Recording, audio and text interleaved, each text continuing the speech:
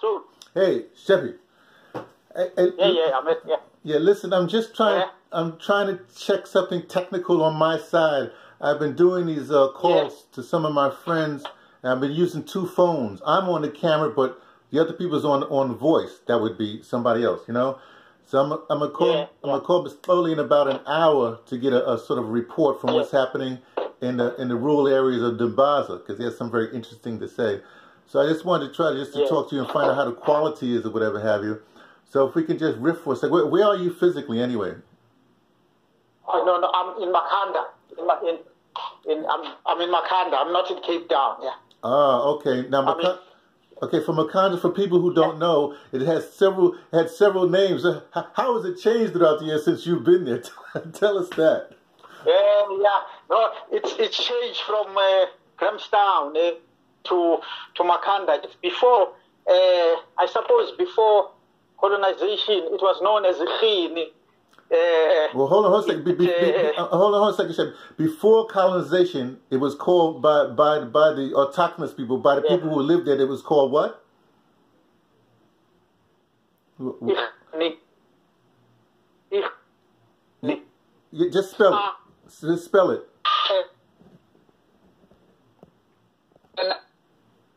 Oh man, you're breaking up. This is not good. You're breaking up. Yeah. Okay, let me see if I can find another spot here. Yeah. Okay. Okay, and now is it getting better? Yeah, that's great. That's great. Yeah. Okay, so you were saying before colonization, Makhanda, who used to be Grahamstown, was named what? Irhini. Let's spell it. It was named Irhini. Let's spell it. I-R-H-I-N-I.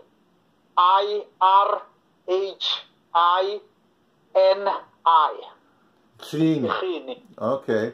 All right. What, does it mean anything? Is it what's the name? What language is it from? It's a Xhosa. It's a lot of it's a Xhosa draws from maybe a good 40 to 60% of the language draws from the Khoi languages, because the Khoi and Amaxhosa, live side by side and they intermarried and so on. So it could, because it sounds like it has the origins in the Khoi language. A part of the explanation is that Irhini is a place of reeds. So there may have been reeds here, along the river. Before that. Well, like reeds along the river. Yeah. So the Khoi is like those are the original people, like with the little arrows that they run around and hunt people for days, or rather hunt animals for days. Is that the same people, or that's the Sean? No, that's the San. The San. This is the Khoi where cattle herders. They were not hunter-gatherers. The hunter-gatherers were the San. What in the Xhosa language are called abatwa. That's the San. Yeah, they were, and you'd find even their language right across, even in Rwanda. There is a Twa community. In the genocide, it was one community that was overlooked because they were a small minority, but they'd been affected, and they're called Twa as well. It's the same basically the same noun as here in Southern Africa. Yeah. Okay, so then colonialism came, and who settled that area? Why is it called Grahamstown? Why was it called Grahamstown?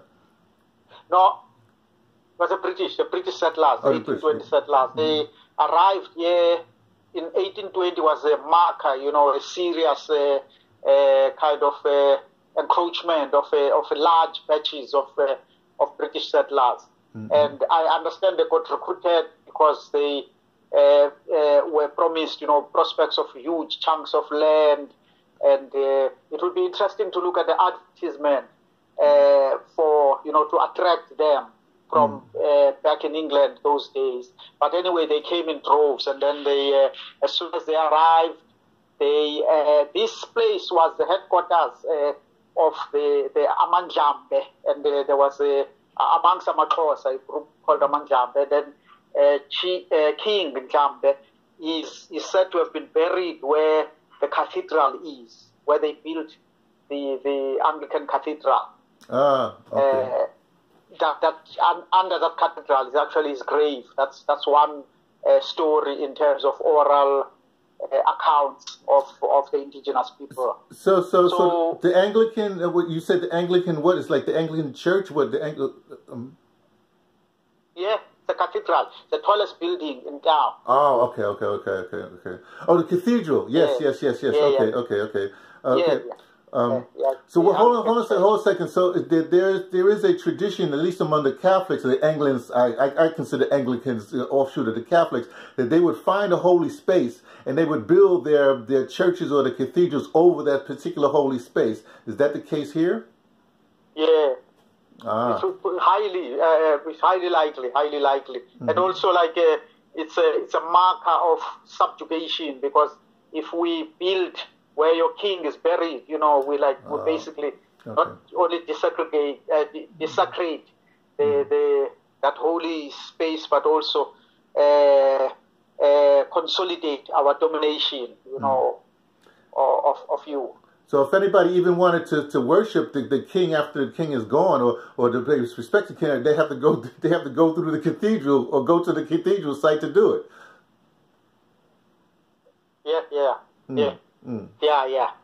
Basically, to impose their own religion and their own institutions. Yeah. Okay. Then what happened? Then what happened next? Then there were wars that were fought. The last battles, series of battles. I think there were 9 of those wars, and between the settlers and the indigenous people. And the last one was in 1820, because now we are finishing. That was the last one that subjugated, because that all the way from 1700s, but the last one was in 1820. Then with the arrival of this huge contingent of the British settlers, then there was a colonel of from the British side. He was a youngster apparently when he joined the colonial arm of 19, but ruthless. Colonel Graham. Okay, I'm sorry. So he held the rank of colonel, and his name was Graham, Colonel Graham. Yeah, Colonel Graham. Yeah. So he led a lot of, and the British adopted the Scotch earth policy. So what they do, they would back the fields, or because the fields, it was just before harvest time when people were ready to harvest. They would ban the fields completely and then destroy the livestock. They killed men and women, and children. They didn't discriminate. Whereas indigenous people had a moral code in terms of conducting the war, where the women and the children were spared. In fact, so much so that there's a woman who successfully carried a dynamite on her back as if it was a child and crossed the lines to go and supply the British who were held hostage, who were surrounded basically, and she saved the British colonial army through crossing the lines and exploiting this moral kind of code amongst the indigenous people of saying, look, we do not touch women, we do not touch children, we want to kill soldiers, men. Okay, she crossed over the lines and she went to the river. So this woman, she was autochthonous. She was an indigenous woman of that area that the British had do this, or how did this happen? No. She was a settler woman. She was a settler. Yeah. She was British. But what had happened is that she was British, is that then the British soldiers had been surrounded and they ran out of ammunition, and so they were held up in that area. They couldn't get out of it because and in no time, indigenous people would have known that they'd run out of ammunition and overpowered it because they'd surrounded them. They had no way out. And then the British army then sent this woman, and she carried as if she's carrying a baby on her back or something. She carried the magazine, whatever reinforcement that they needed, and using the fact that she would not be harmed as she walked over to the fort where the British were, and then she supplied them, and then that's how they managed to reinforce their supplies and get out and fight their way out. Well, it's interesting because isn't that the shades of like the Algerian Revolution? Isn't that what the Algerians did to the French? Yeah. No, certainly, yeah. It's like a reverse. No, certainly. Yeah. Okay, I'm sorry. Continue with the story. I didn't mean to interrupt you. I did mean to interrupt you, but I mean, continue, please. Okay. Sloan, let me just tell them, because they're waiting for me for dinner. I'll just tell them I'll be another few minutes, yeah. Guys, just go ahead, yeah? Yeah, I'll join you just now. Sorry. Oh, I forget the time. I forget the time difference, but go ahead. I'm sorry. Yeah. So then what happened is so that battle somehow changed. It was interesting because those battles, especially those last couple of battles, there was a spy that the indigenous people had, who was smart because the settlers also had auxiliary forces amongst the refugees called Amamfengu, and in English they corrupted to Fingos. So the Amamfengu, they were like basically refugees who had come amongst Amaxhosa and the Khoi, coming from further north, and they'd been accepted and incorporated in the community. So they use the difference, the fact that you are different, you're newly arrived, and what they used and exploited that, and then got them as their allies. They had some allies amongst the Khoi. Then one of those allies crossed the lines, and he was a spy basically for the resistors. And he went over and he briefed them, and then he conspired with them and came to the British to tell them that they're going to attack at a certain point. In the meantime, he was waylaying them. And so when they attacked, they attacked from a different flank. And that war, they were successful. They nearly overran the British. But then the reprisals after that were reinforcements from the Cape, because the administration was based in Cape Town, the headquarters. So they reinforced, and then they brought even more soldiers from England. And eventually they overran the Amaxhosa. And then that's where they use, Scotch F policy. They destroy everything, the fields, children, livestock. And in no time, the community was like struggling because it was like basically subdued through hunger. And then they decided that's when their leader, who was after whom this town is named, Makhanda, decided to offer himself because he realized that everybody's been punished and is starving, and so he offered himself like a true leader. He volunteered, said, "Look, I'm offering myself. You imprison me, but reprieve the people of this slaughter that you're carrying out." And then they took him in. And that was Makhanda. And that was Makhanda, who the town is now named after. That's correct. Yeah. Okay. Yeah. Okay, we can almost wrap it up. I don't want you to starve here. I want you to wrap it. Just so Makhanda, is he the one that was at Robben Island? Yeah. The one that he was part of the escape group and he drowned whilst escaping. Yeah, that's the one. Yeah. So what happened is that when he was in now, his councillors, a group of them, gathered together and they felt that no. We cannot leave our leader. He was a man of medicine, highly respected, a revolutionary and everything. So they went over to the British to hand themselves over so that he can be released and he can go, come to the community.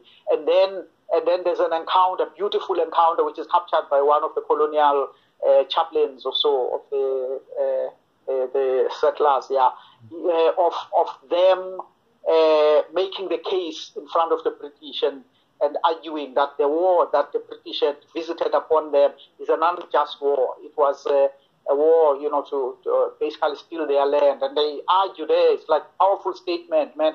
So the men captured it verbatim, and it was translated then because it had to be translated then. and so yeah. Mm. But how? I can. Yeah. No, go ahead. I'm sorry. No, I was going to say I could take the story on if you gave me, let's say, about another hour. I don't know, and I would still be available. No. I'm sorry. I just want. Yeah? This was like a test. You know what I mean? I do want to talk to you at another time. And now you got to eat, and I'm not gonna stop. I can't stop an African from eating. You know what I'm saying? Especially in the Eastern Cape. No, definitely. Yeah. Exactly. Given this history that I've just described. So Shepi, this was just a test. I might put it up. I might not. Let me just say this. So now the town, they just recently, the last couple of years, they renamed the town for that king for Makhanda, right? That's correct. Okay. That's correct. Yeah, that's correct. So now instead of Grahamstown's name, that now did they rename Rhodes University? No, not yet. Yeah. I guess that's next. Yeah. Okay, well, listen, Shepi, you get to eating. Thank you very much for this time. Now I'll give you a fair warning next time. This was just a test. I didn't want to talk this much to you. We'll do it another time. Okay. Thank you so very much. Enjoy your meal. Wait a second. What are you eating? Hey, I want to know what you're eating. What are you eating? I have no idea. I think Comrade Robbie had cooked some meal, hectic meal, yeah. Oh. I think it's chicken and stuff, yeah. Okay. Yeah. All right. Enjoy. Thanks so much. I'll talk to you another time. Yeah. All right. Thank you. Okay. All right. Okay. Cheers. Bye-bye. Bye.